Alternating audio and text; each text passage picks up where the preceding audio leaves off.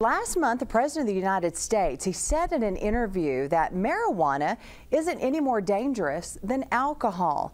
We wanted to know the facts to keep you informed. In a time when several states are legalizing marijuana, the president said in a New Yorker interview, quote, "As been well documented, I smoked pot as a kid, and I view it as a bad habit and a vice not very different from cigarettes. I smoked as a young person up through a big chunk of my adult life. I don't think it's more dangerous than alcohol."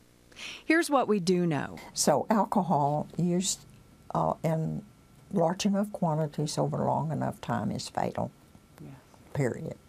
When it comes to driving and operating machinery, doctors say drugs and alcohol are both risky. With regard to impairing a person's judgment and reaction times and that kind of thing, it is probably a little less of an issue with marijuana than it is with being intoxicated with alcohol.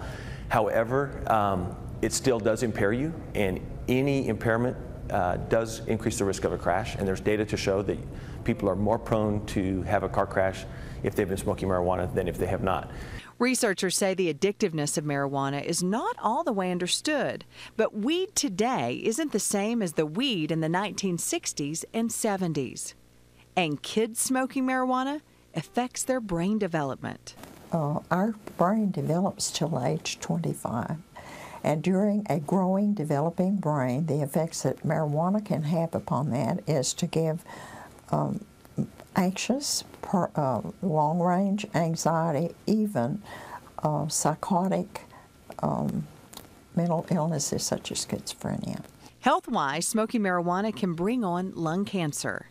Marijuana use is that research has shown that you get a lot more tar in your lungs from smoking marijuana than you do from actually regular cigarettes.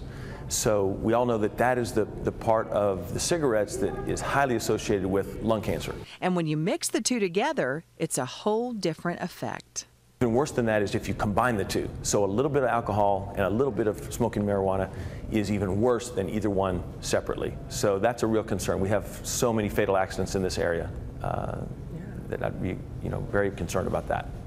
And what about the myth that marijuana chills you out?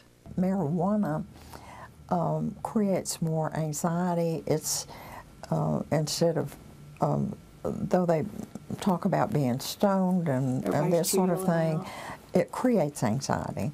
You be the judge. Medical experts can't seem to agree which is worse, but we do know they both have dangers. Allison, News Channel 10.